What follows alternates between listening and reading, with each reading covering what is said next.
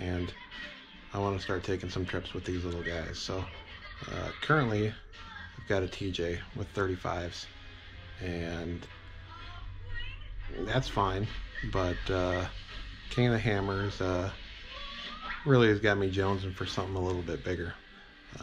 Maybe 37, maybe 38s. And I know that that's ridiculous for a 93-inch wheelbase, but I might have some plans down the road to adjust that too. But I'm not one who wants to go out and have too much tire for the axle, so I think I probably need to step up my game a little bit there. So today's video I'll be reviewing a hitch rack that will help me go pick up some axles. So I just got back from King of the Hammers. You might have saw the video. And it was awesome. But one thing I didn't like is that there were no Jeeps on 35s.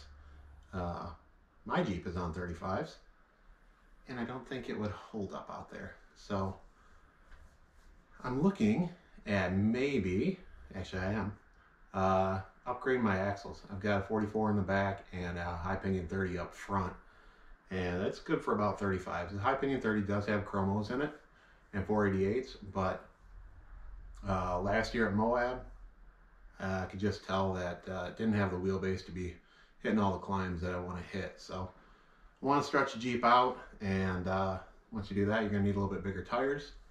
And once you do that, I don't think my axles are going to hold. So I thought I probably need to get some axles while I'm at it. Need to go full width.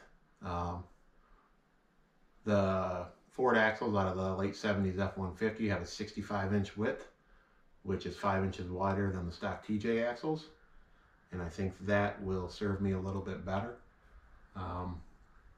So I picked up, well, I'm going to be picking up a 77 F-150 high pinion 44 and a matching Ford 9-inch from roughly the same year truck, also 65 inches wide, 31 spline. And yeah, currently right now my daily driver is a 04 WJ, and I don't know if I feel like putting greasy axles in the back of it just to pick up axles. So I decided to pick up from Harbor Freight a hitch rack. These things cost anywhere from, well, this one was $48 all the way up to $300, $400, $500 if you want aluminum, if you want them to fold.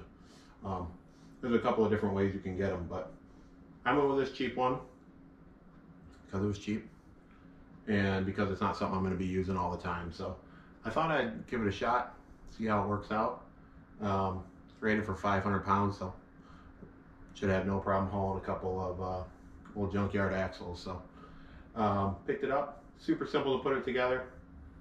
4 bolts hold the 2 side trays to the center bar, and then 4 more bolts hold the cross braces that tie the 2 ends together.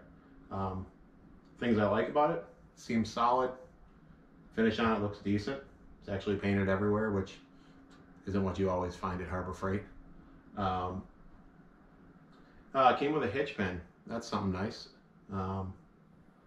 Negatives on it so far: wouldn't mind a wire mesh. You know, you can't put anything too little in it without it falling through. Not that you would put something little in it, but if something were to bounce out, fall out, you wouldn't want it to fall through the cracks. So maybe I'd be willing to pay a little bit more for one that's got a wire mesh, but it seems like to step up to that, you're doubling or tripling the price. The other thing, on the hardware right here on the middle, those 4 bolts, I wish that instead of them being drilled, they were stamped and a square hole where you could use a carriage bolt, so it would be a little bit more flush on the inside. Just in case you're having to be carrying a cooler that's that exact size, you want it to fit in there and not get scratched. You'd like it to just be smooth all the way along the inside. But other than that, I think it's going to be pretty decent for what I'm looking for out of it. It's listed at $59.99. You get the 20% coupon, came out to $48. So shoot, if I use it 3-4 times, I think I pretty much got my money out of it. And it keeps gear oil out of the back of the WJ. So Hopefully then I can get some half-ton axles, get them built up with RCVs and chromos, and make sure I can play with the big boys next year. I don't want to sit on the sidelines. As usual, if you like the video, share it, subscribe if you want. Try and put out some more things, but just a basic review on this cargo carrier. Thanks.